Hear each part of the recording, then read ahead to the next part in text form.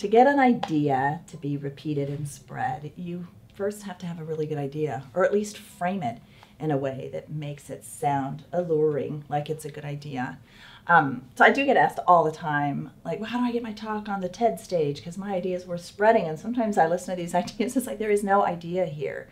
So one of the things about a great idea is it will spread kind of on its own, or it's worthy of spreading.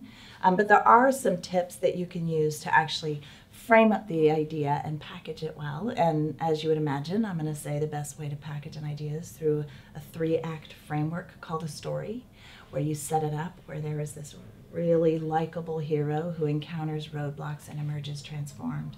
Now that idea goes through a season of transformation. So I always try to tell a communicator, if you can't talk about how the product transformed, talk about how you transformed by engaging with the product or what it is you're trying to market. And that'll help it spread. When people know your life was changed, they'll feel like their life can change and they'll spread the idea.